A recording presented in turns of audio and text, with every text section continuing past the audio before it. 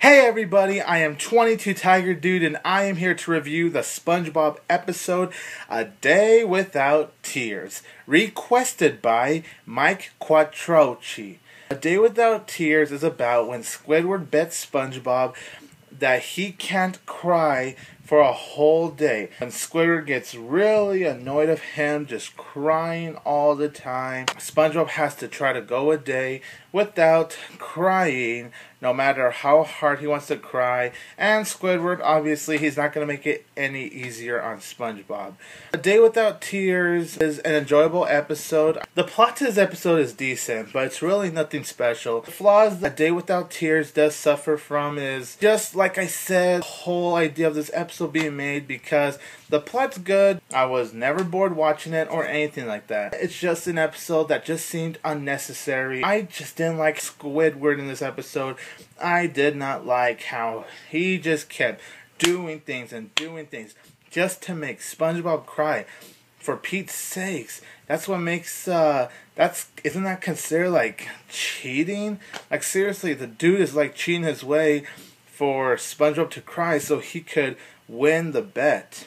The beginning with SpongeBob crying, it's kind of funny, I'll admit. It gave me maybe a couple of little laughs. I found it to be annoying and I found it to be pathetic. The things he would be crying about, I know it was meant for comic relief, but to me it was annoying. It was stupid. There was this other scene. It frustrates and annoys the living hell out of me. This was the scene where Squidward, he has the TV on, he wants to show SpongeBob all of the past times that he was crying. But when Squidward turned on the TV, there were no flashbacks to the past SpongeBob episodes showing SpongeBob crying. You know what they show?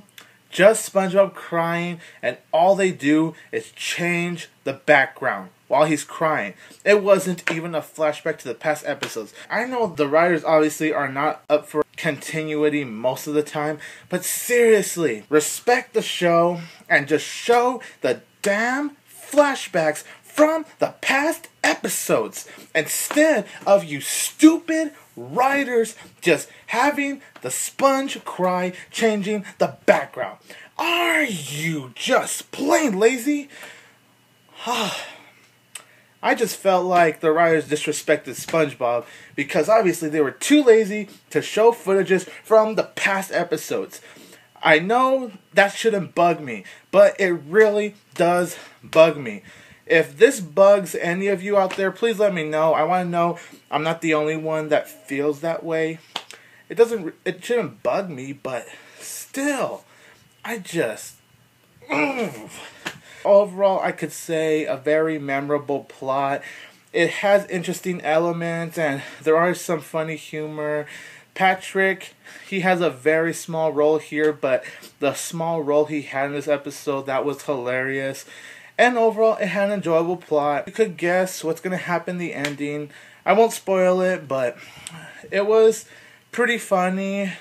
The ending was a little mixed for me because I'm happy at what happened, but at the same time, it felt lazy to me at the same time.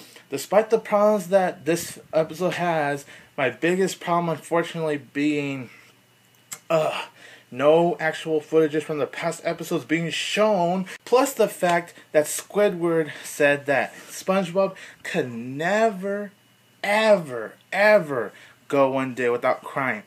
We've seen episodes where SpongeBob hasn't cried a whole day. That's a sign of showing discontinuity. And, writers, do you just want to make us SpongeBob fans look bad? Seriously? Do you guys just love to embarrass us? A Day Without Tears. It's not a fantastic episode. It's a very memorable and enjoyable episode. I'm going to give this episode a solid 7 out of 10.